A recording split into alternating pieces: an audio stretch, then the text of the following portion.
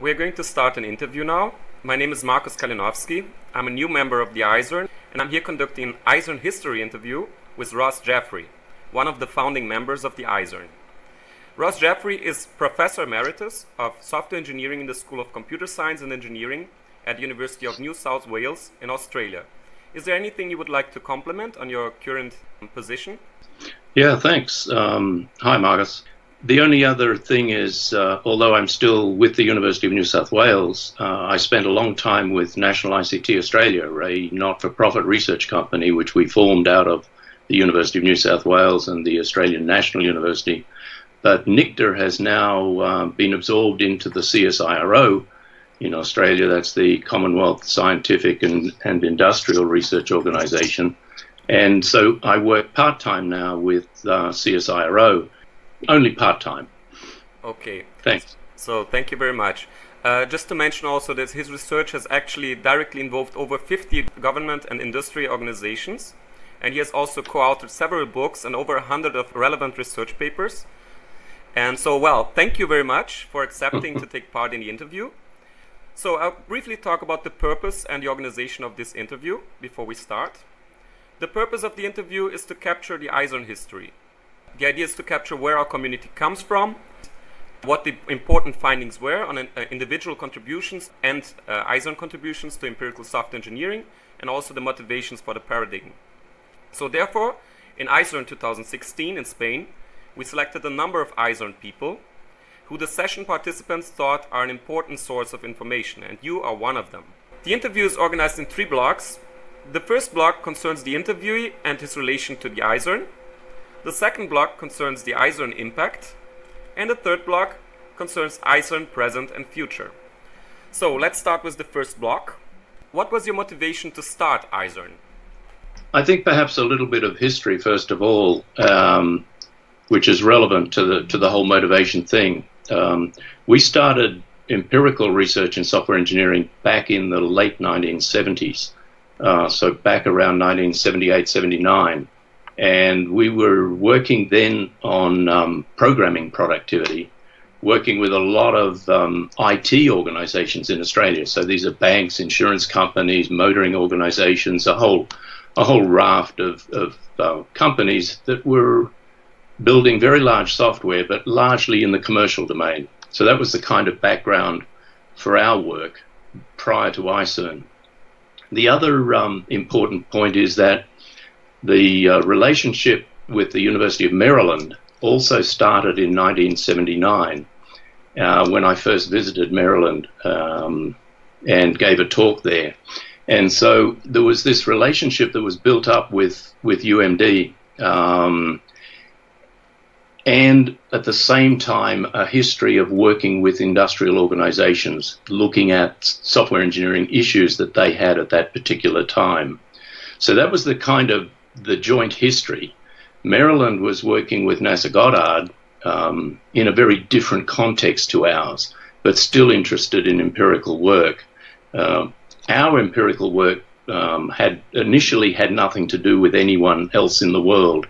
It was just work that we were doing. That's a guy called Mike Lawrence and myself, largely created initially by Michael Lawrence. His PhD was from Berkeley in industrial engineering, and he had a very strong stats background as well. And so he was very used to doing empirical kind of work, if you know what I mean. So that was that background. Later on, at the university, we formed the Center for Advanced Empirical Software Research. So that wasn't created until 1995. The CSER, but we set up an empirical software engineering research group, the only one in Australia. There was virtually no other empirical work in Australia. So ISERN then became part of the strategy for CSER, the Centre for Advanced Empirical Software Research, to create some legitimacy and some excitement about empirical work for the research centre in Australia. It was important for that research centre to have an international position, and ISERN was obviously going to be a vehicle that could do that for CSER. It also meant it was for us a mechanism to improve and refine our conduct of empirical experiments. It was also a way to build a community. Because we were virtually alone in Australia doing empirical work, an international community for us was absolutely essential. We couldn't exist otherwise. And then on top of that, it provided the opportunity for collaboration.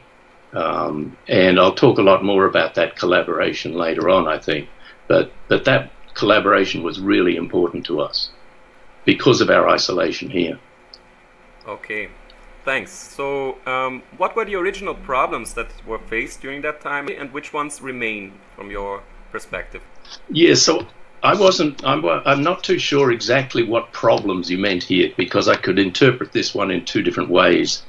There are problems in software engineering or problems in empirical software engineering. And so, for instance, in the software engineering domain, as I said before, when we first started, we were looking at programming productivity. And we did that for some years, working with a large number of organizations because they were concerned about their productivity. But it meant that that became less of an issue, I guess, once we showed them the data and demonstrated that they were all the same. There was really very little difference in programming productivity between any of these organizations. There was one standout which we highlighted, and we discovered the ways in which they were achieving a much better productivity than anyone else. But that was one standout organization, and it was a government quango that just happened to be incredibly sophisticated. So there was those sorts of problems. We then moved on to the bigger problems that industry had, which were about estimation and cost modeling. So cost was always an issue in the commercial domain that we were working in. Less of an issue, obviously, at NASA Goddard. So you see, we then get different groups working on different problems because the industrial base that we're working with have different issues. And so we did an enormous amount of work early on in the cost estimation, including building cost estimation tools for a couple of the large banks in Australia, training project managers on cost estimation, sitting down with them and actually estimating their projects. We did some of that work even with a software company in Germany, looking at cost estimation in their organization. And then the cost modeling, of course. So this was all, even from the early 1980s, we were looking at that sort of problem. And eventually it's less and less of a problem as the knowledge is built up. We started the whole initiative in function point counting in Australia very early on, before it was in use much anywhere in the world. And we used to do function point training courses for industry all around the country. So you'd have 30 or 40 IT people there, again, in the commercial domain, learning how to count function points, how to use them. And we used to do, again, a lot of data collection in terms of function points from the companies we were working with. So, and that then created an industry, a whole small group of consulting organizations that took over that role of doing function point counting, training people in it, and using it to better manage their projects. So they were sort of the industrial problems, and you can see they're very much based in the commercial setting, commercial IT setting, not in the engineering setting that you might see, say, more in Europe, or not in that NASA kind of context that the University of Maryland were working in. So we were all working in different problem domains, but we're working with the same empirical tools and techniques. So that's one side of the problems. I wasn't sure whether that was the question you were asking, or about the empirical domain, where the problems were about the use of experimentation. The way that, and it's interesting the way things change. You know, we started as I said, in the programming space.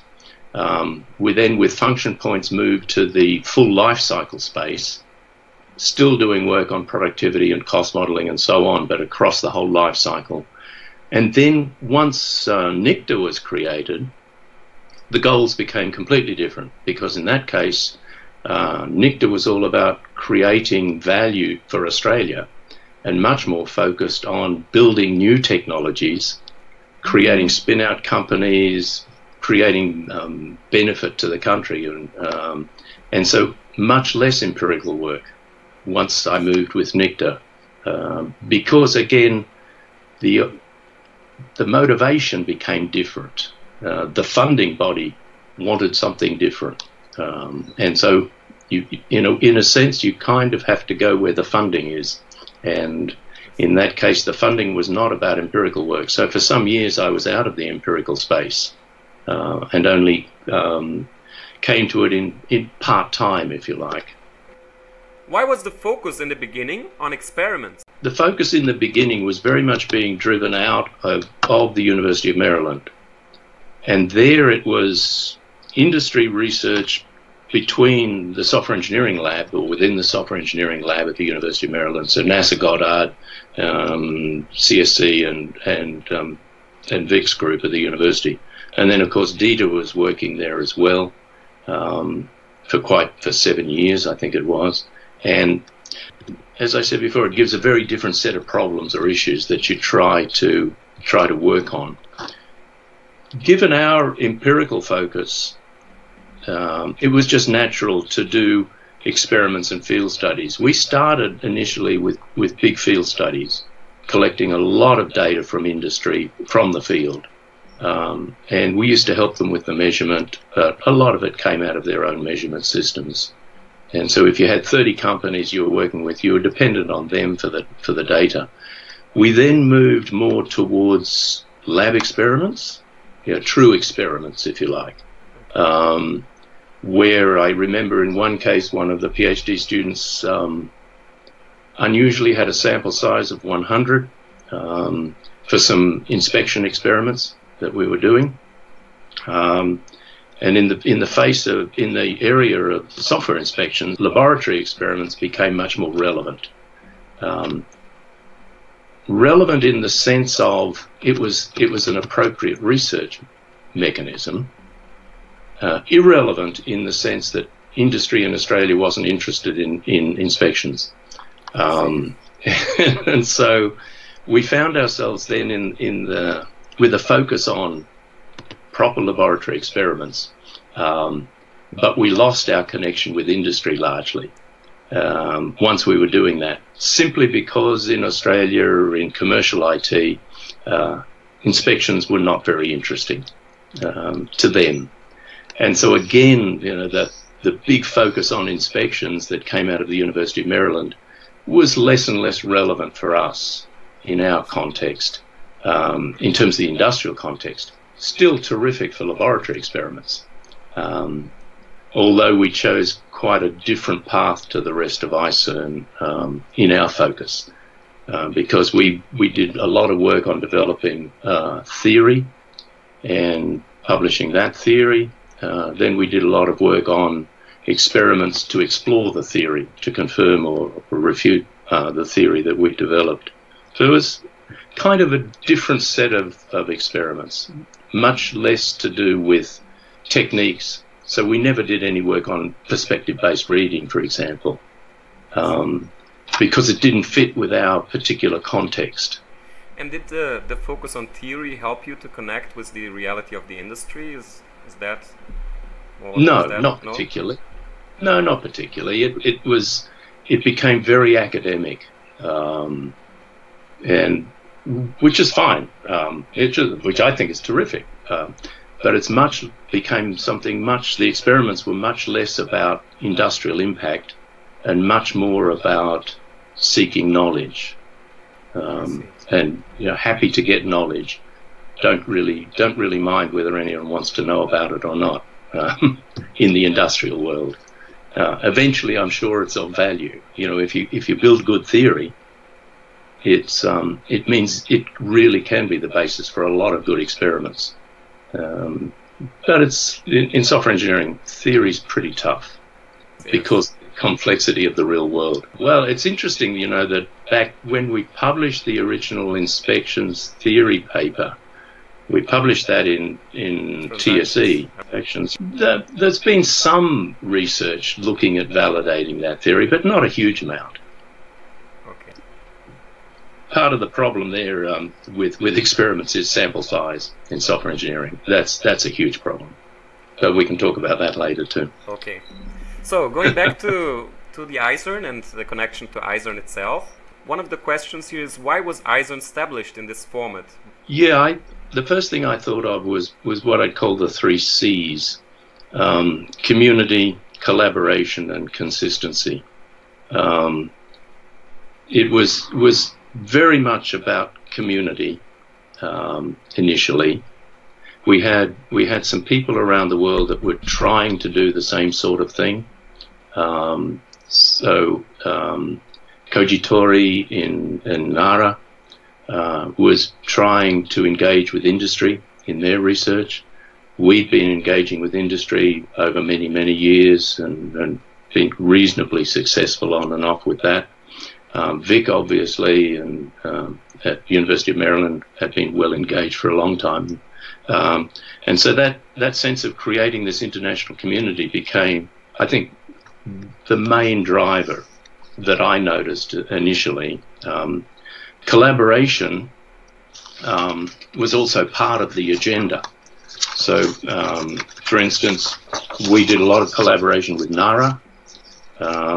We had joint projects with the Japanese. We did a lot of collaboration with Fraunhofer IESA, and also with the University of Maryland. So the joint project with NARA, we established exchanges of staff and collaboration meetings in Japan and Australia, and it involved 2 different universities here in Australia. So it was Macquarie University and University of New South Wales combining with NARA. With IESA, we set up an enormous amount of staff and student exchange programs. And so we used to have University of Kaiserslautern students doing their project Arbeit work in Australia, and at times even their Diplomarbeit, which was less common because it's a more sensitive kind of piece of work. But we would exchange for 6 months. These were not short-term exchange; these were long-term. 6 months or even a year, and we sent staff, professors from the University of New South Wales to Germany and to Maryland. We sent research staff from the University of New South Wales to Japan to work up there, and we had a lot of staff exchange as well as student exchange. One of the exchange staff, which I find kind of interesting, one of the guys who went and worked at Fraunhofer and ran the Spearmint project there, then came back to University of New South Wales after the exchange. He then went to University of Maryland and spent 6 months there. Okay. And he's now the CIO of Disney Parks in the US. Nice. So he looks after the technology for all of their theme parks. A long way from empirical software engineering research, but I like to think in part because of the international exposure he got by working in Germany and working in the US and meeting his wife in the US. Nice. was all good. I think it was all good, but on a fairly light-hearted note. The third thing was consistency, the third of the C's. And the first thing we noticed was, for instance, that we had amongst the initial group a very inconsistent definition of the meaning of the word experiment. And so initially I was, and some of the others were very strong that the word experiment had a very well-defined meaning in science, and that we should be using that controlled experiments and quasi-experiments had been defined. We knew what they meant, and that's what we should be using, those definitions. That was very different to the University of Maryland and NASA, who thought the word experiment meant you go and try something. So a slightly different definition, a perfectly valid definition of the meaning of experiment. I do an experiment. I take a technology out and I give it a go. That's an experiment, but not in the scientific sense. So we didn't even have consistency at that level. when we first started. And I think that ISERN, a lot of ISERN was also about getting consistency in terms of what we were saying and how we were saying it. I notice with some concern that we're still talking about the meaning of the word experiment. In the ISERN meeting last year, I think it was, there was discussion about that still. So maybe it never stops. I know in the sciences they've been doing a lot of work over the last 20 years on getting better at doing experiments, and from what I can see, the biological sciences certainly have gotten better than we have, but they've been at it for quite a bit longer. So we've still got some work to do there in consistency. Defining taxonomies or common definitions of concepts. Yeah, the meaning of what we're doing, being very consistent in what we say and how we say it, is still a challenge for us, I think. Okay, very interesting. So yeah, you talked a little bit about some of the memories. The next question actually concerns those memories. It's what are the best memories of ISERN? Your personal best memories of ISERN? So the best memories are very similar to what I was just talking about. The collaboration, I think the student exchanges particularly. So I'm still in touch with students in Germany who are no longer students, and so someone like Melanie Ruhr, for example, who is Gunther Ruhr's daughter. Okay. So Melanie did her Diplomarbeit, and spent quite some time here in Australia. Oh, nice. And we've remained very good friends. My wife and myself, with Melanie and her husband and her children now, and that's sort of, I guess, some of the fondest memories, the best memories. I think also great memories in terms of the advancement in empirical software engineering, the way in which I think the ISERN community really has made a difference in software engineering in general, being able to influence the work in software engineering to recognize that empirical software engineering is a really, really important part of it across the board. You don't have to be part of ISERN or part of the empirical community to be using empirical techniques, but the way in which ISERN has been able to lift the visibility of that is I think one of the best memories. Okay, so thank you very much. This is actually the end of the first block. Let's start the second block of our interview. This block concerns the ISERN impact. And the first question I have to you concerning the ISERN impact is, what is the impact of ISERN on software engineering research and industrial practice? Okay, thanks, Marcos. Maybe I'll tackle this from a general and then a specific kind of viewpoint. So there's really four areas: the software engineering research, general and specific, and the industrial practice, general and specific. First of all, on the software engineering research, I think that ISERN has had a huge direct impact through the creation of the annual conference on empirical software engineering and measurement, the journal, the empirical journal, and also through the content we see in Information and Software Technology journal. So that's I think an enormous initial impact. When we first started, we didn't have the ESAM. Then we had the annual metrics conference as well as the ESAM conference, and eventually we were able to merge those together. So metrics and ESAM, although ESAM took on a new name after the merger, so that we could include the measurement aspects out of metrics. So that's a really huge direct impact on research. The indirect impact, I think, has been in the international recognition of empirical software engineering and the use of empiricism in general in software engineering. So there was that survey conducted at ICSE, probably, I'm not sure when it was now, 4 or 5 years ago, where they asked everyone attending to indicate the areas they worked in. And one of those areas was empirical software engineering, and it turned out that it was the most ticked area of any area in software engineering. You know, people tick testing and empirical software engineering, or they tick, you know, cost estimation and empirical software engineering, but empirical was the most common. That's an enormous impact over a very short period of time. In terms of industry, in Australia, I can only talk about Australia. In Australia, I don't see any significant impact in general. I don't think ISERN has had a significant impact. Even though we've had ISERN meetings in Australia over the years, we haven't been able to get significant industrial interest. We don't see much industrial interest at ICSE anymore either, so this is not unusual. In terms of specific, however, we've had impact in individual organisations through research projects that we've carried out, but these are not really ISERN projects.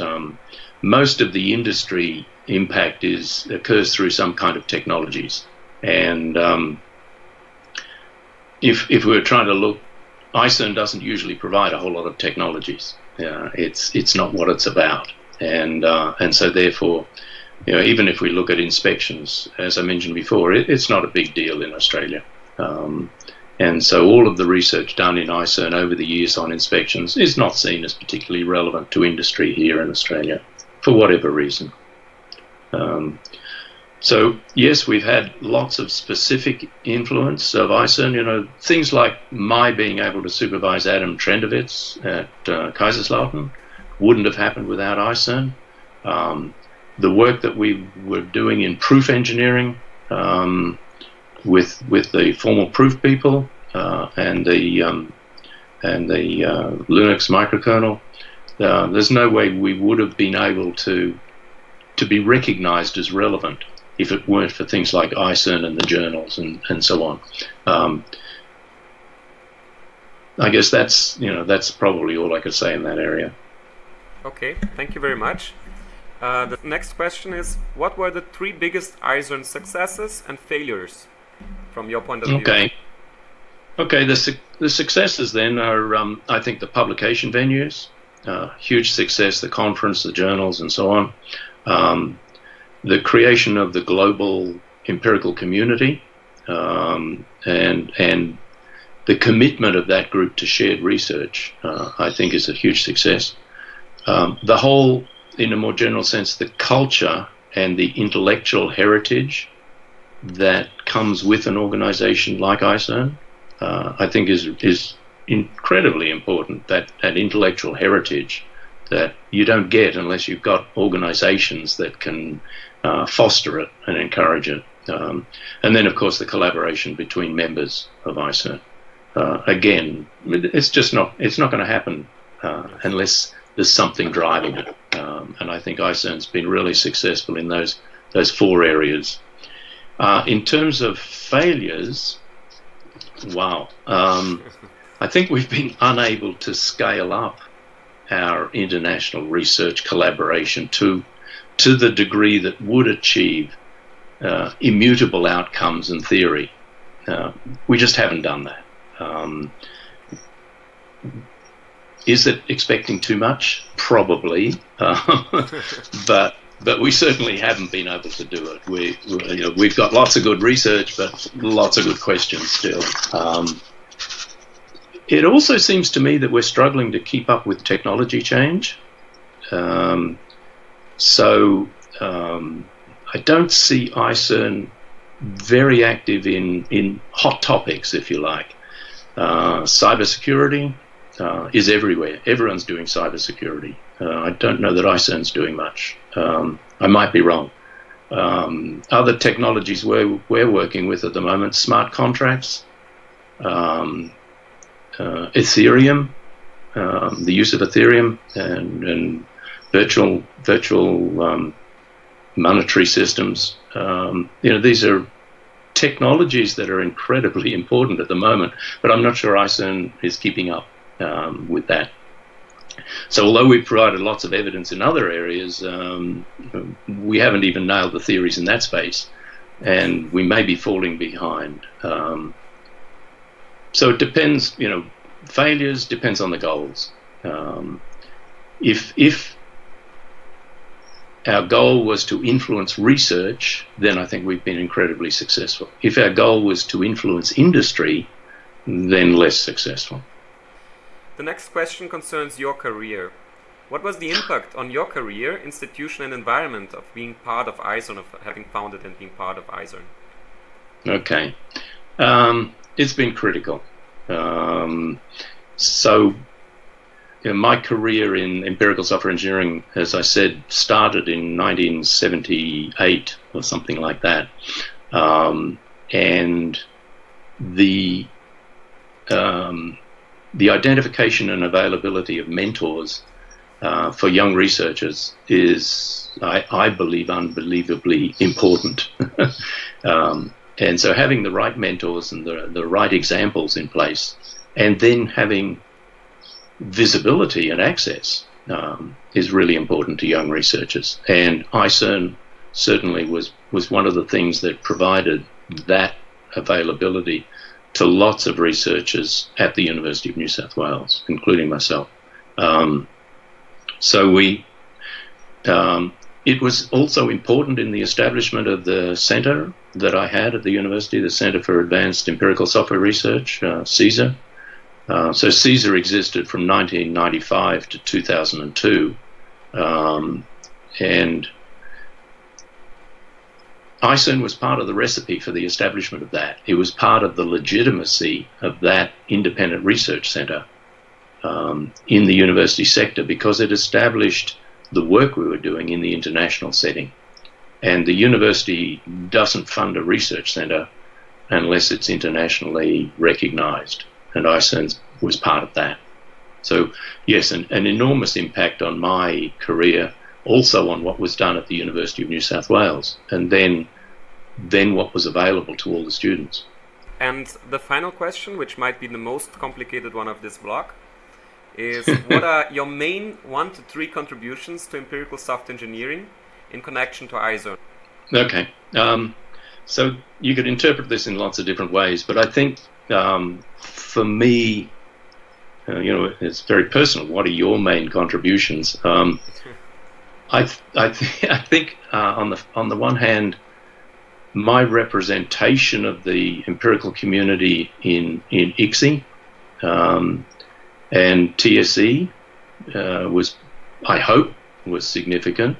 In being a PC member of ICSE for many, many, many years, being program co-chair for ICSE, being a TSE editor for, again, many years, too many years. I think that's, I hope I made a contribution to software engineering in general by representing the empirical community in the broader software engineering community.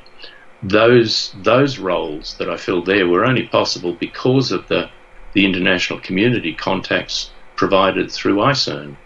So ISERN was important in providing to me the ability to serve in the IEEE setting and the ACM setting. I think we also made a contribution by hosting 2 ISERN meetings in Australia back in the old days. So when we did one here in Sydney and then we did one at Noosa, I think that was a contribution. And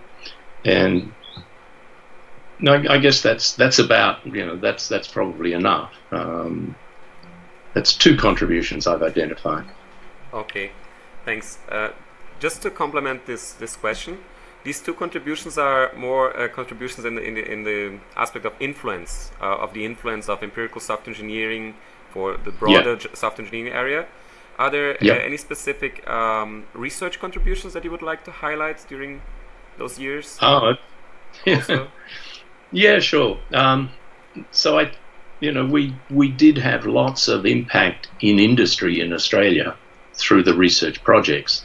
So a good example would be, for many years we worked with a small software organization here in Australia, and we built for them a software cost estimation tool, which we empirically showed to them was way more accurate than any of the estimates they'd been carrying out previously without the tool. We built the tool, we employed it in their organization, it was available to them, and it meant they were able to do much better at their cost estimation. Interestingly, though, they then stopped using it. What they did was they took all of the knowledge, all of the rules out of the tool, wrote them down on pieces of paper and did it that way. Okay. They said that in the end they told us, and I'll quote here, the tool is too German. Okay. They thought the tool was just way too precise and way too demanding on them. They wanted something very, very easy and simple. So all of the cost drivers we'd identified for their organization, they took them all and used them all, but used them in a much less formal way. So that was a cultural thing going on there that probably we're not too good at identifying. We like building tools. So yeah, we have had industrial contributions, certainly. As I said, I used to do a lot of estimation training for one of the large Australian banks. We taught everyone in Australia how to count function points. Yeah, lots of contributions in that sort of sense, largely in the industrial setting, I guess. There's another area of contribution that I felt has been important over the years, and that's in this whole area of theory, the presence or absence of theory. And perhaps if you were to look at the Paths to Software Engineering Evidence paper that was published, in there's a figure in which I try to show the place of empirical software engineering dependent on the preconditions that exist within the setting in which you're working. So it may be, for example, I give one path there which says empirical software engineering is not particularly relevant at all. It's a new technology. In software engineering, you just want to go ahead and do it in an industrial setting. You just do it. It doesn't need any empirical work before you do it. You just want to go and try it. However, on the other hand, if you do satisfy a whole set of preconditions in the industrial setting, if there's a theory, you go down one path, which is setting of hypotheses, conducting experiments either in the laboratory or in industry or doing simulation. All of those are possible where you do have some theory. Or if you don't have theory, then the path there is all about technical evaluation, or possibly. That technical evaluation could result in some post hoc theory. It's possible you might derive some theory from that technical evaluation, although typically we're not very good at that. Or the other path there is you just go and do case studies and field research. And so it's a different kind of empiricism where you don't have theory, but you're trying to understand what's going on. Case studies, field research, excellent for that. Where you have theory, experiments. Formal experiments are the best way of exploring that.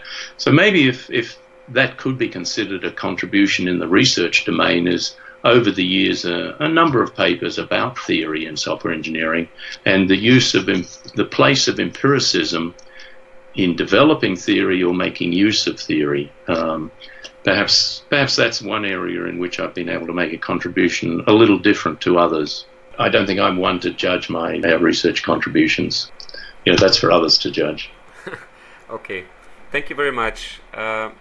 Okay, with this we are going to close the second block. This last block of the interview concerns ISERN present and future.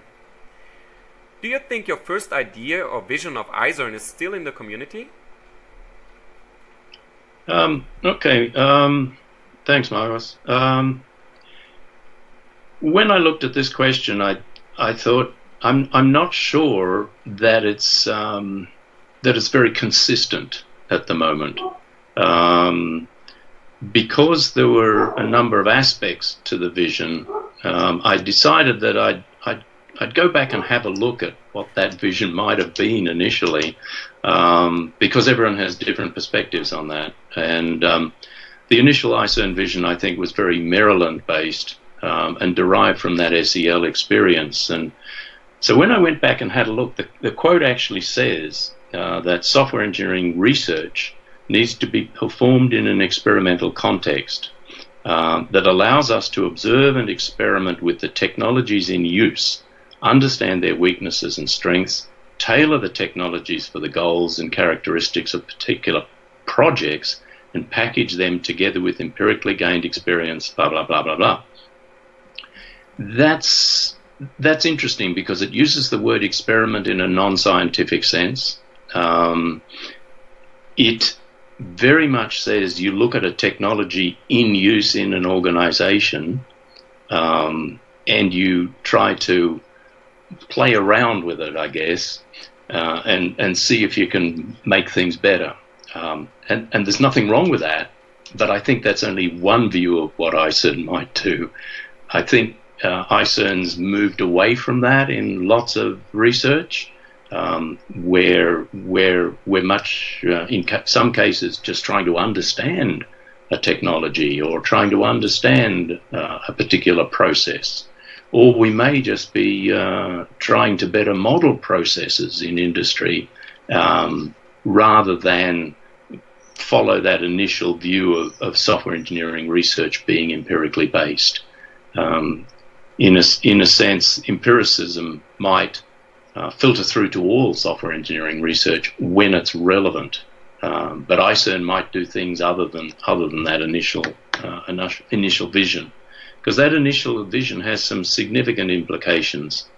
It implies that you have some industrial funding and commitment, and that's not that easy to get at times. It also implies that there's a focus on industrial issues rather than knowledge issues.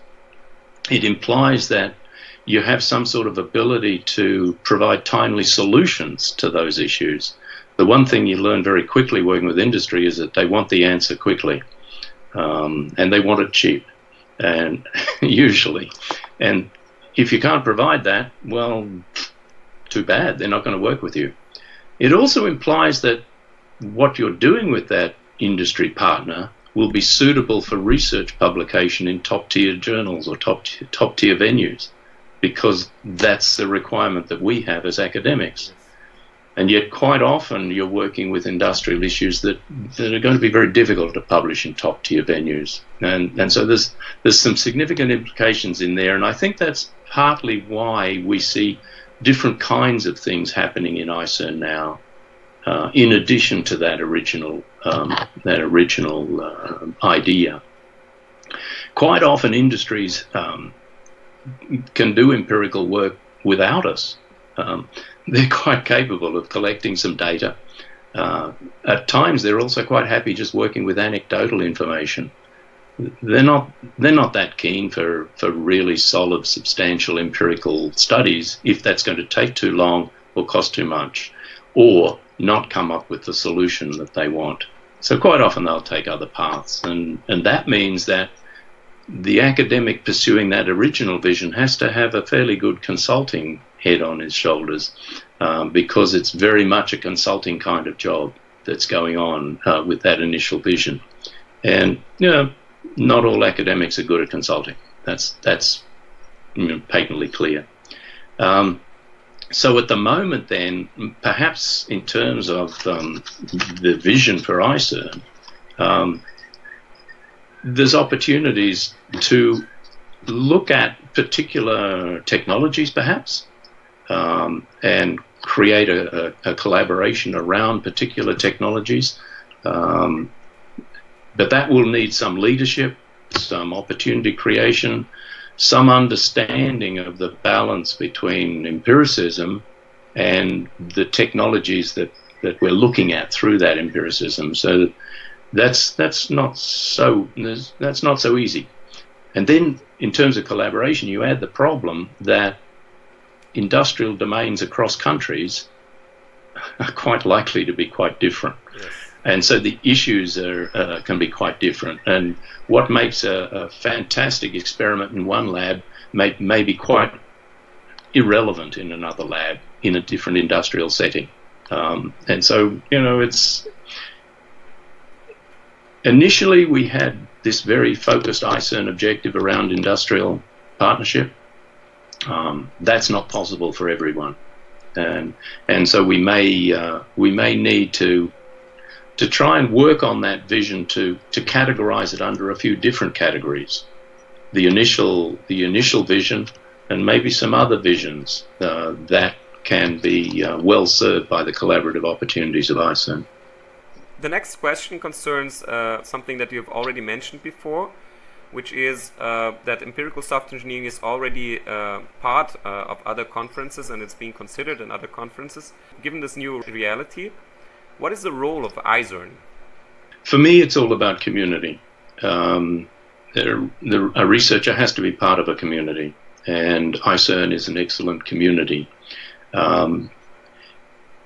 If you look at a recent quote from the Vice-Chancellor of Cambridge University, who's just about to retire from that position, be replaced. But he was talking in a recent talk about the global community and the fact that, in his view, it was essential for universities to collaborate globally and to be part of that global community in research. And he's not coming from software engineering or empirical software engineering or anything close to it. But he was emphasizing the need for Cambridge, in this case, to be part of that global research community. And I think the same thing applies to us as individuals. We have to be part of a global community. We have to have trust, and trust is developed through face-to-face meetings, and trust is developed by getting to know the individuals, and that's what ISERN provides. It provides the opportunity for that community to come together and to build trust, and then to collaborate. Perhaps as I said, we might need a bit of work on the vision side to make it a little more effective, but that can be done. So it might be also related with the idea of collaborating cross-country and replicating studies, improving external validity, or trying to reach relevant goals from a more general perspective. And yes, and a lot of it's also, I mentioned that in software engineering, quite often there's a problem with the number of subjects, the sample size, and historically we've seen very little emphasis on sample size, and we've seen a lot of experiments with very small sample sizes, and yet when we did some work on inspections, for example, so we reanalyzed the AT&T inspection data. Larry Votter made it available to us, and from memory, what we found in the AT&T inspection data was that practically all of the defects were identified, I think, by 2 or 3 people in the organization. They had some really good inspectors, but only a couple of them. When we did experiments in graduate classes at the University of New South Wales, inspection experiments there, again we found a very small number of people who could identify defects really easily, and a very large number of people who couldn't identify defects to save themselves. They just weren't any good at it for some reason. Now, we never did any experiments to find out why they couldn't do it. We just observed that the vast majority of people were not good at identifying defects, even in design documents, let alone code.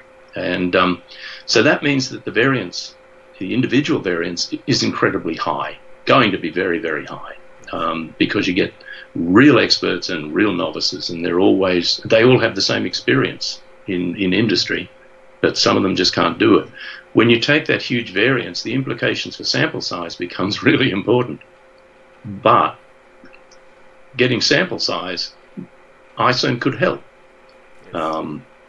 Because you're moving across countries, you've got lots of different labs, it's possible to do the same experiment across these different environments, but again, it will introduce other variables when you do that. And so sample size goes up again if we're going to get significant results. So yeah, opportunity and cost, I think, in that collaboration. But certainly being part of the global community, I think, in 2017 is terribly important. More important now than it's ever been. And what would you change from current ISERN? If you could change something, what would you change? Okay. I mentioned before the need, I think, to focus on a small number of particular technologies. That means providing the opportunity to identify those technologies. As you mentioned, there's some emphasis on requirements engineering now. And so over the last few years, there's been the session on requirements. And in a sense, that's focusing on a particular technology or a particular area of concern. I think that's going to be important for collaboration. It was for many years that the focus was on inspections. That's, in the end, I don't think proved a great deal. It was somewhat disappointing because of the conflicting results that came out of that, from different the same experiment in different settings. And so, I think we need to focus on particular technologies. Perhaps we should focus more on staff and student exchange. In my experience, that was really important. But again, funding is critical there. So with the Fraunhofer exchange, when a German student came to Australia, we paid them their living allowance for the 6 months of their visit. Fraunhofer paid their travel expenses, and vice versa. When we sent people to Germany, we paid their travel, Fraunhofer paid their living expenses. But you've got to have the funds to do that. Perhaps we need some focus also on collaborative research funding opportunities. I don't know a lot about other countries, but countries do provide funding for international collaboration. Quite often, in Australia, quite often you'll get a call for collaboration with a particular country. Some politician decides it's really important that we collaborate with Vietnam this year. And so here's a whole lot of money, go do it. And you need to identify those, get them to ISERN quickly, and work out how it can be used. Otherwise, it will go to astronomy, and they'll discover another planet rather than improve empirical software engineering. So, and as I said, I spent a lot of time in ISERN working on trust between members. There's lots of ways you can do that, I guess. So that's the way I'd be trying to focus the future. Okay, the next question is very closely related to this one. If you could go back on time, what would you change? If you could change something in the past? Wow. The only thing I would insert would be a more focus on vision and strategy. I have a feeling that the ISERN meetings, I don't go to every ISERN meeting, but I've been to a lot of them. And I don't see a lot of focus on vision and strategy for ISERN. And I think that's, to be continually successful over a long period of time, I think you've got to get that out in the open, and you've got to get some agreement on vision and strategy, and some agreement. It won't be across the board, but it existed when it was first created. It's diffuse now, I think, is probably a fair word for vision and strategy. If your vision is simply collaboration, then it's very opportunistic. If you dig deeper into collaboration and you start to focus on particular technologies and particular outcomes you'd like to achieve, then you're starting to get a vision. Then you're able to build a strategy of how to achieve that through funding, through whatever means you might ever get. But certainly, when we first created ISERN, there was no charge for ISERN meetings. They were free.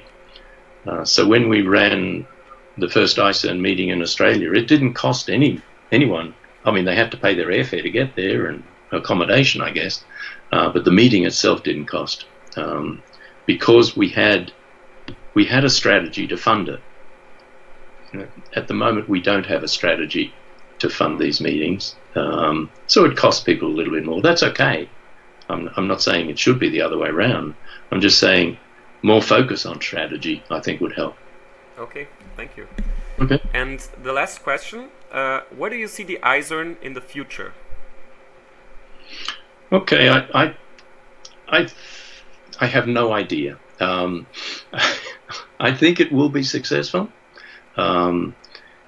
It has to continually look at justifying this focus on empirical work. I don't think there'll be any problem doing that, but I think it does need to continually look at the need for empirical knowledge in the software engineering community. In software engineering, unfortunately, students do not generally receive any education on the history and philosophy of science. They generally do not receive any education on data analysis, statistics, the sort of techniques they need to, knowledge they need to have to do empirical work. Maybe we could change that.